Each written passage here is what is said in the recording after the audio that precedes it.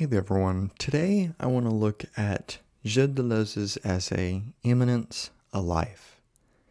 This is one of the last works that Deleuze ever published, and it's very short. It's only 7 pages, probably less if the typeset was bigger. I'll leave a link to this particular volume where you can find this essay. It's in Pure Immanence, Essays on a Life from Zone Books. And I think this is a really good essay for understanding particularly some of the Nietzschean influence on Deleuze. Because while Nietzsche is never explicitly recognized in this particular essay, it's clear that Deleuze is taking from Nietzsche a sort of happy nihilism, a way of looking at life that doesn't become optimist in the sense of going over life in the direction of transcendence, but it also doesn't reduce life to pure subjective material, like I'm just a brain and that's it. There's a sort of middle ground that Deleuze is trying to straddle here. And it's very interesting because I think it's important to understand this essay, to understand the difference between transcendence and immanence. Now, if I say a threat is immanent, it means that it is a real challenge that I'm facing in the here and now. It somehow is directly impeding on me existentially. Maybe this is an imminent threat of occupation or of war or of me losing my job or something like that. So an imminent threat is defined by being connected to my life, but also it goes beyond my life. It's not just reducible to how it impacts me, but it's a particularly imminent threat the more it threatens my entire transcendental field. And that transcendental field we will explain more as we get into this essay. And if we want to understand why Deleuze is so insistent on immanence and pure immanence at that, we have to understand what it means to talk about something transcendent. Now, the perfect example of something transcendent would be God.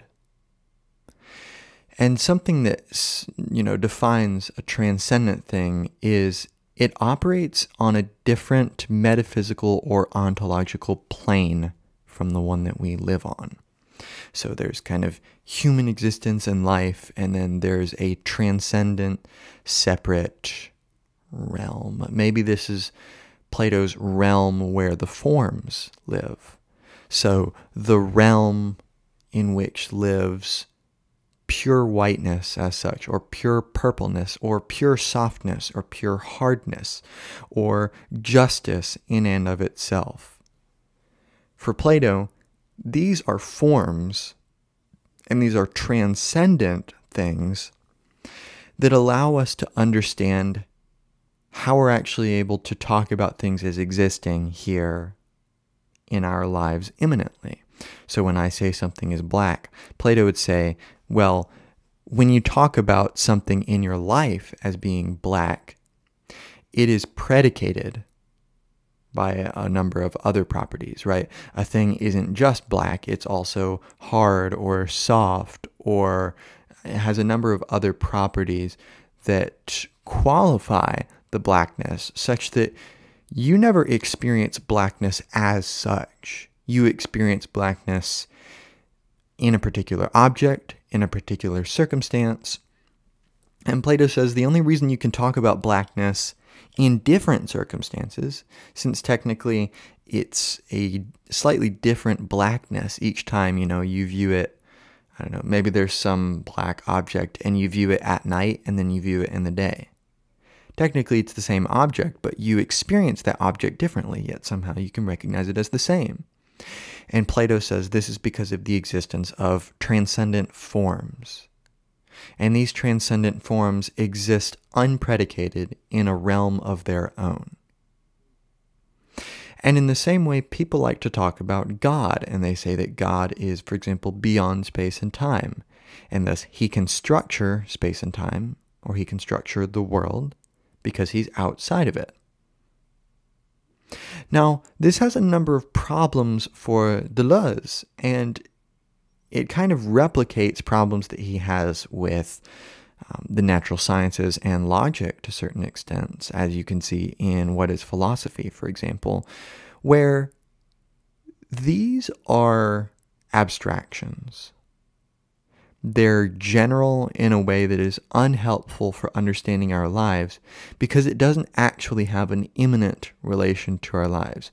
It's a way to cope with our immanent circumstances by inventing a new realm. And this is, of course, very similar to Friedrich Nietzsche.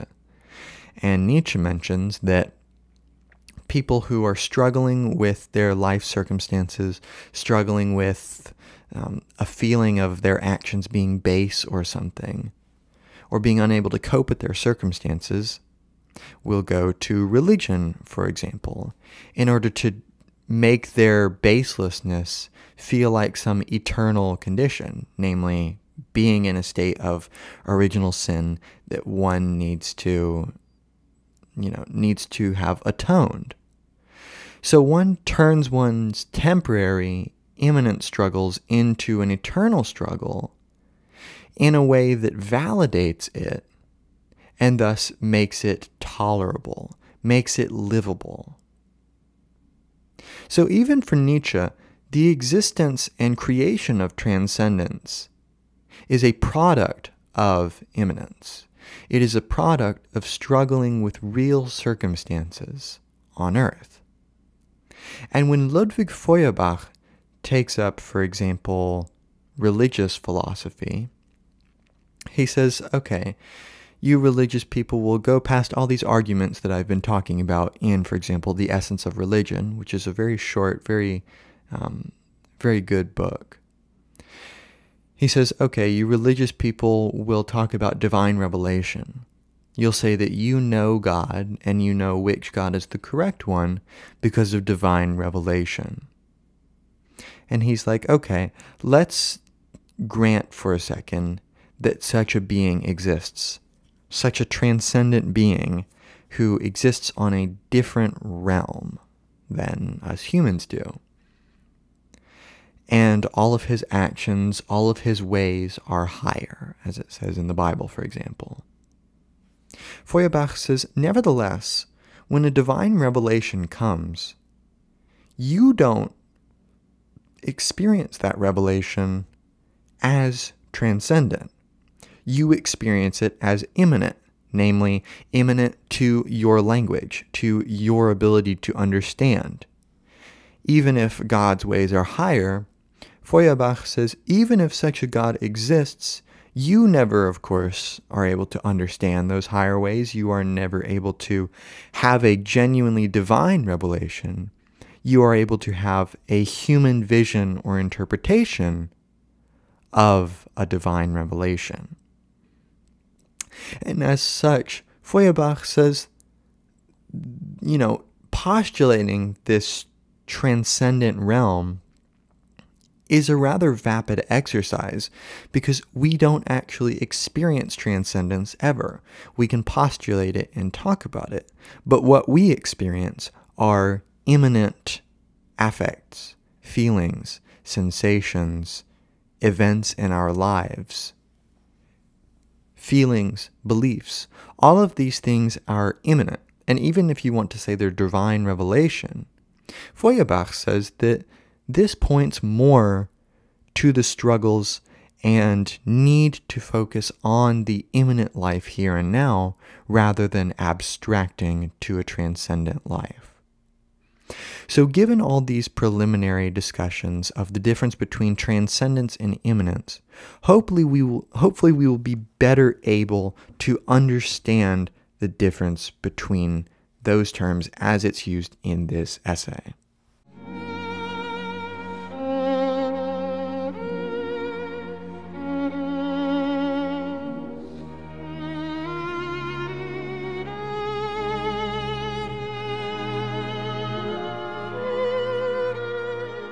Now, the terms immanence and a life are intimately connected in this essay. Deleuze opens by talking about a transcendental field. And the transcendental and the transcendent are different. And this is something you would get if you read any Kant, which Deleuze is heavily influenced by Kant. The transcendental field is defined by Deleuze as a pure stream of asubjective consciousness, a pre-reflexive, impersonal consciousness, a qualitative duration of consciousness without a self. He says, for sensation is only a break within the flow of absolute consciousness. It is rather, however close two sensations may be, the passage from one to the other as becoming, as increase or decrease in power, virtual quantity. So a life, and a life which is defined by immanence, is defined not by being reduced to a subject. And this is a continuous contention of Deleuze with, for example, Descartes. Now, Descartes talks about the cogito, the thinking thing. And the cogito grounds Descartes' ontology, because Descartes goes through this philosophy of doubt where he says, okay, my experience, my perception is marred by subjectivity, by the fact that I'm limited in my understanding of the world by my subjective interpretation of, whether this is Feuerbach's divine revelation, whether this is my perception of objects that I see, whether this is my perception of the emotions of others. It's always marred by the fact that I don't necessarily experience these things in and of themselves, but rather I experience them as marred by my own subjectivity. So Descartes wants to find something that he can go without having the possibility to doubt. And the one thing that he cannot doubt is that he is thinking, because thinking is a form of doubting. So he says the one thing he can know for certain about himself, because even the perception of his own, just looking down and looking at his appendages and his body parts, the one thing he knows about himself that he can know simply because it is impossible to doubt is that he is a thinking thing, a cogito. Now, the stability of this cogito is taken for granted by Descartes. Descartes assumes that the cogito is something eternal in a sense, something that has an enduring being that is able to withstand changes coming from the world. And this leads Descartes to a problematic subject-object dualism, where you have the subject, that being the thinking thing, the cogito, and then you have the objects of that subject, namely the rest of the world. And this creates a rather problematic scene for Descartes, where he has to say, okay, well, now that I've got the cogito, how do I get to the rest of the world?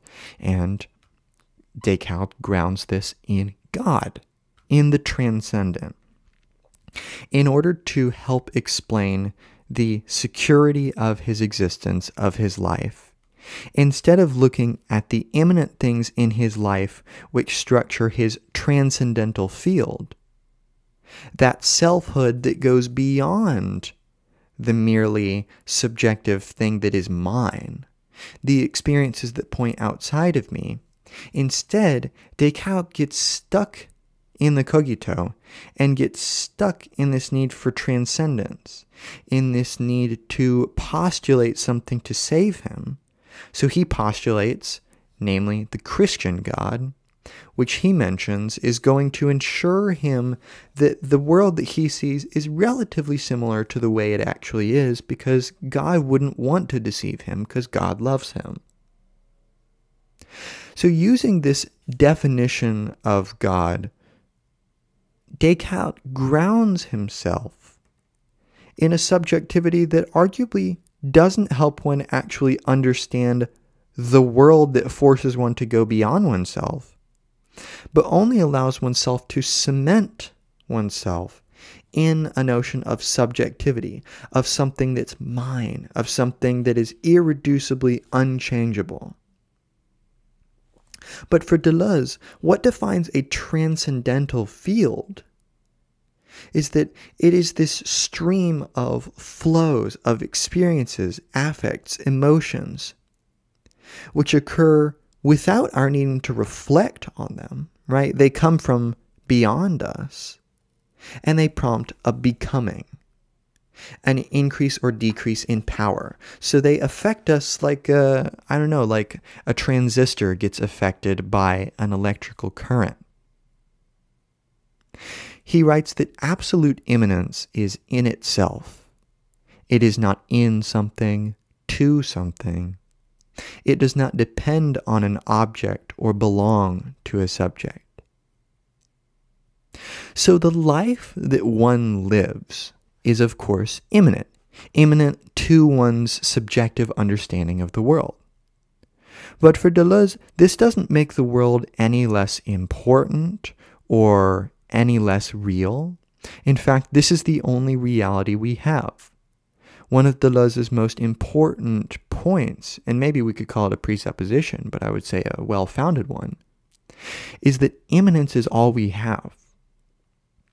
That transcendence might be useful, but just like Feuerbach wants to understand the essence of religion as reflecting an immanent desire to better humankind, to struggle with immanent things in the world and as such create this transcendent world, Deleuze understands that the immanence of a life is something unique to the here and now, to the becomings that are forcing one to be something that they're not right now.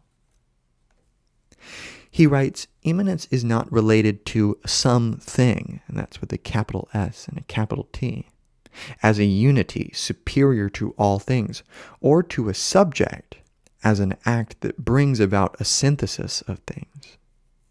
It is only when immanence is no longer immanence to anything other than itself that we can speak of a plane of immanence.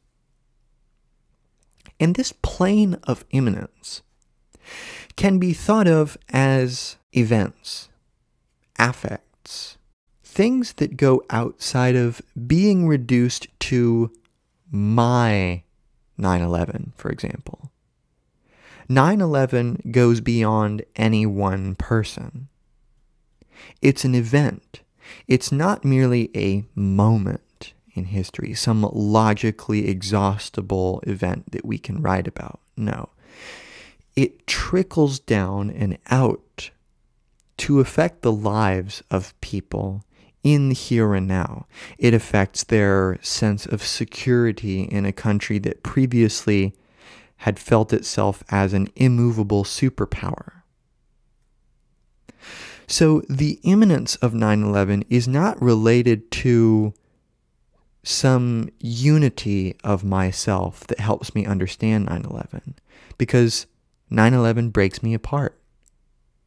9/11 forces one to change. It forced the entire country to change, for example, in the way we operate airport security.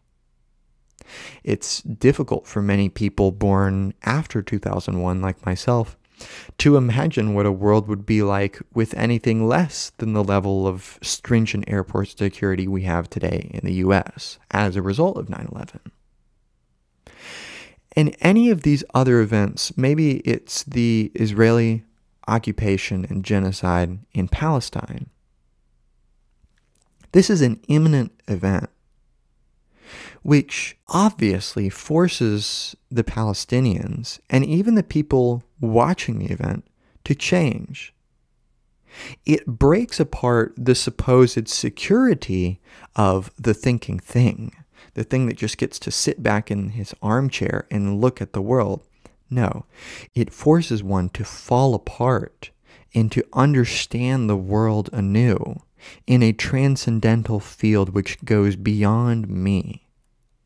And I think this is what helps make Deleuze so interesting, is that he helps us actually understand life in a way that allows us to be sensitive to others, to difference, to variation, and to change, instead of to what we see as the stability that grounds us. He says, we will say of pure immanence that it is a life, in all caps, and nothing else. It is not immanent to life, but the immanent that is nothing is itself a life. A life is the immanence of immanence, absolute immanence.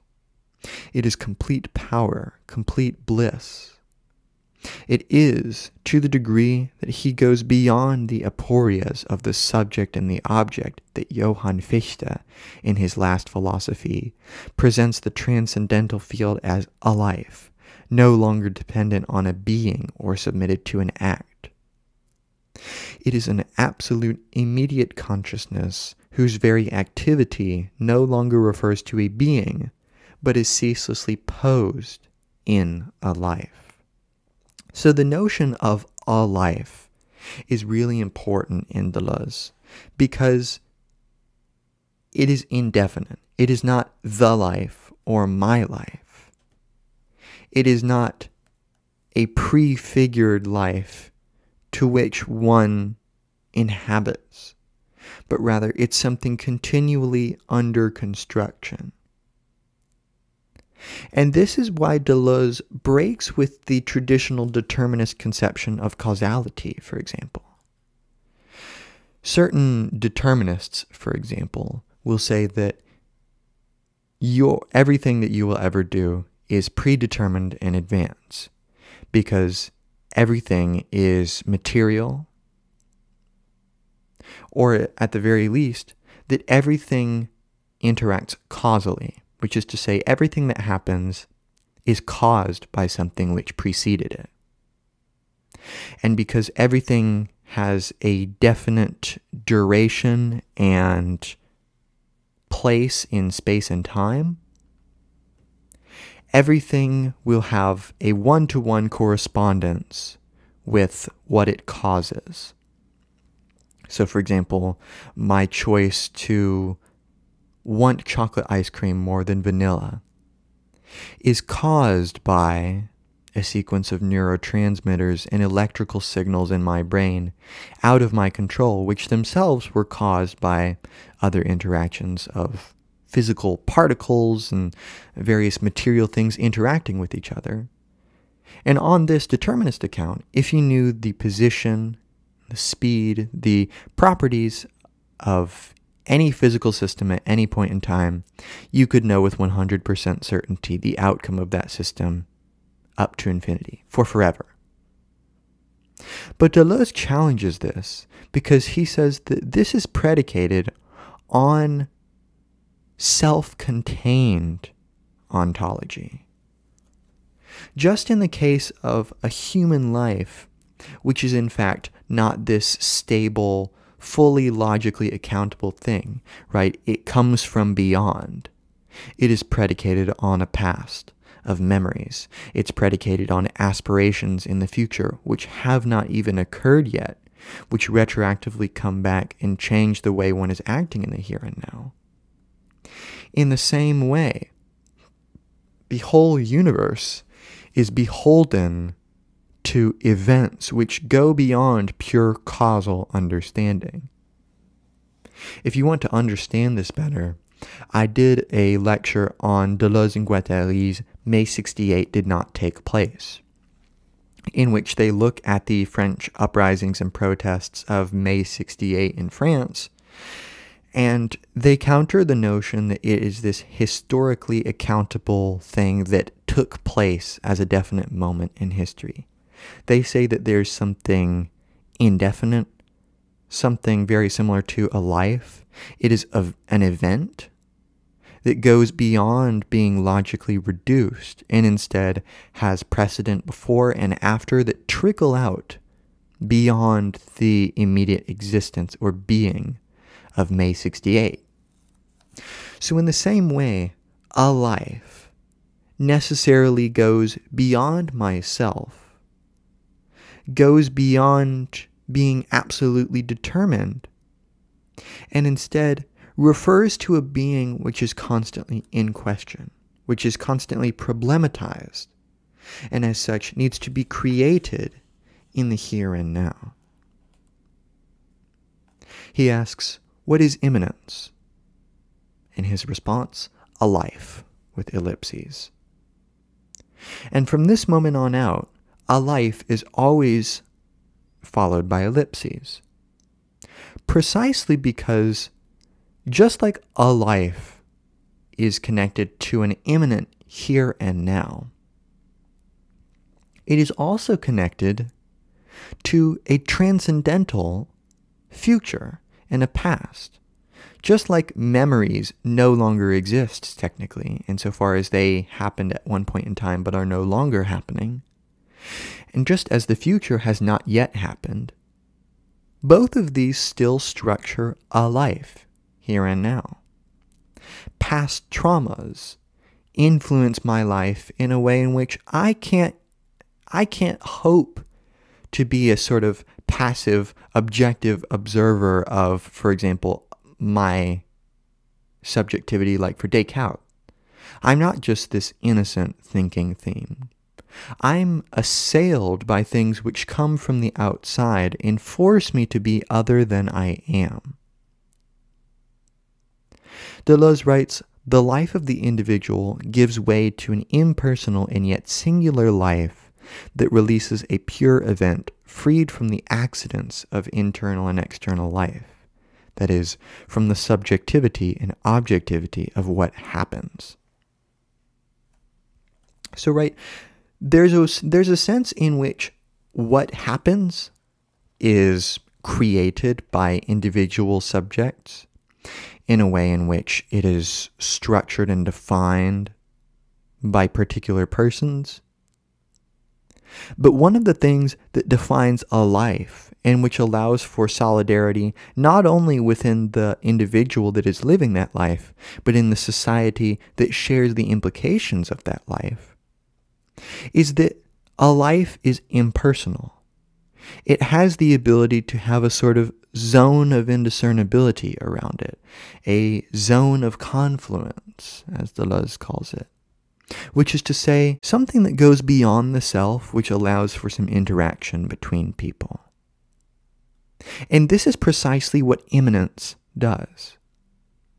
Because immanent things like a life don't have this boxed-in territory. They have fuzzy edges. They have dotted lines instead of solid lines. Because there's something ambiguous about it, it has the potential to reach beyond itself, to become something it's not, precisely because what it is defined by what it has been, what it is yet to be, and particularly what it is yet to be is a creative process of change, of creation, in the here and now, structured by something which has never existed. Now, it's important to contextualize this within Deleuze's philosophy in general. And a life bears a lot of similarities to the assemblage in general, which is a big topic in Deleuze and Guattari's philosophy. And in Manuel de Landa's book, Deleuze, History and Science, he gives us a definition of an assemblage which helps us understand what it means for life to be immanence. And anytime I use the word assemblage, you could imagine replacing it with the phrase a life. De Landa writes on page 84 and 85, the minimal definition of the term assemblage, or a life, is that of a whole with properties that are both irreducible and immanent.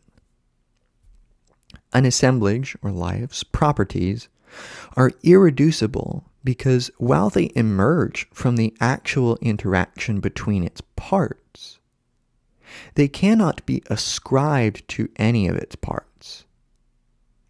And they are immanent because if the components of the assemblage, or the life, ceased to interact, its own properties would cease to exist. So, right, a life, just like an assemblage, requires the existence of a bunch of moving parts, memories, world events, actions one is, embarking on. And all of these things define a life. But one's life is also more than one's actions. For example, one's life is defined by the kinds of things you would see in an obituary, by their legacy. That's a perfect example because one's legacy, of course, is, it is immanently defined by the actions that that person undertook. It's dependent upon or contingent upon those actions, right? Were they a good person in their life? What were the kind of things they did in their profession? How did they treat their family? But all of these things get aggregated in a way in which a life is irreducible to the parts that make up the life. My life, for example, is a conglomeration of my actions in a way that creates Gavin, which is not my actions, but it is the result of my actions. But this doesn't mean that the actions, of course, are unnecessary. In fact, the existence of a life is predicated upon events that were actually lived. So it's, again, this sort of two-way mix between going over a person through transcendence and going under them by reducing them to just a material dead thing. And as such, Deleuze writes, it even seems that a singular life may do without any individuality, without any other concomitant that individualizes it. For example, very small children all resemble one another and have hardly any individuality. But they have singularities, a smile, a gesture, a funny face, not subjective qualities. Small children, through all their sufferings and weaknesses, are infused with an immanent life that is pure power and even bliss.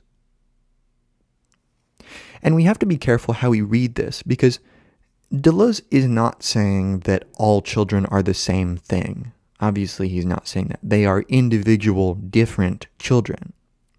But what he's saying is, because children are in their infancy, because they are just developing their own subjectivity, what it means to be themselves, what it means to be a subject interacting with the world, there's a lot that is yet to be constructed.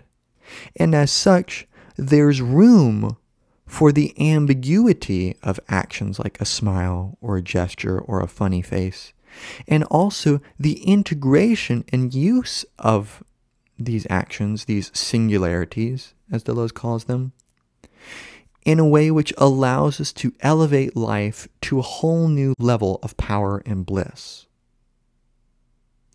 I think of how a child can go into a sort of autopilot, losing their attachment to their particular subjectivity, to their selfhood, as they play a playground game like Cops and Robbers, or they play a game like Family, where, you pretend, oh, I'm a dad, and you're a mom, and you're a kid, and you're a dog, or whatever, and you just pretend like you're a family. And kids have a unique ability to pretend, to immerse themselves in a life. Not my life, but a life, namely the life of the character that I come up with. Something immanent, yet tenuous, that can be punctuated by the demands or accidents of real life, such as recess being over or dinner's ready. So the existence and living of a life is tenuous. But in fact, when we look at the image of the child, we understand much better the ability of a truly immanent life to provide us with a sort of vitality that a lot of us feel like we might be missing. Deleuze writes, A life contains only virtuals.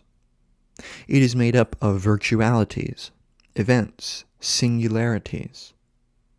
What we call virtual is not something that lacks reality, but something that is engaged in a process of actualization, following the plane that gives it its particular reality.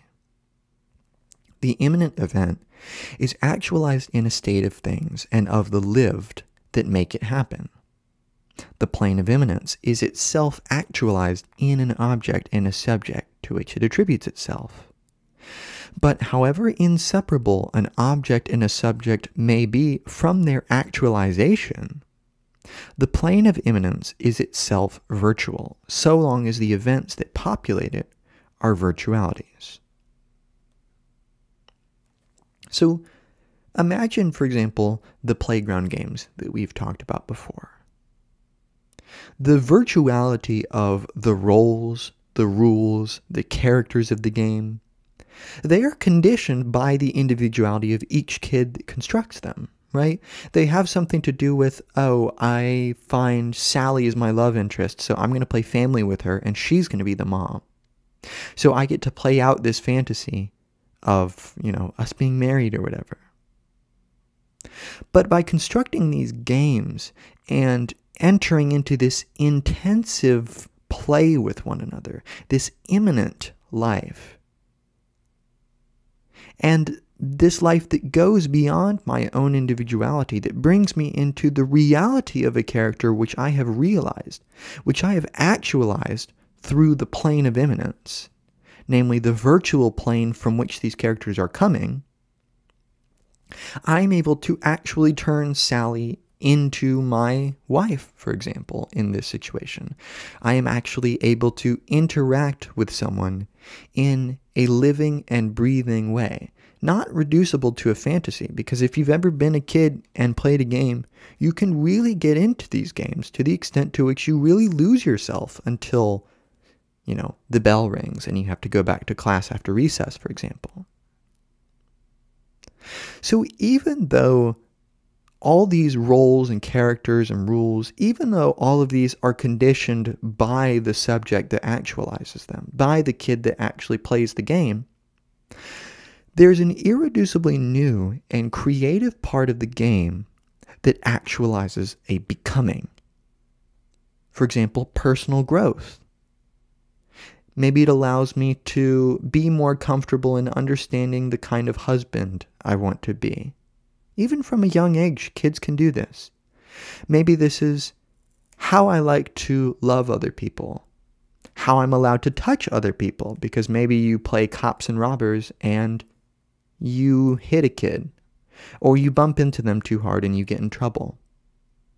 So the ability to immerse oneself in these games, which may nevertheless allow for grave consequences, the immanent becoming becomes life itself.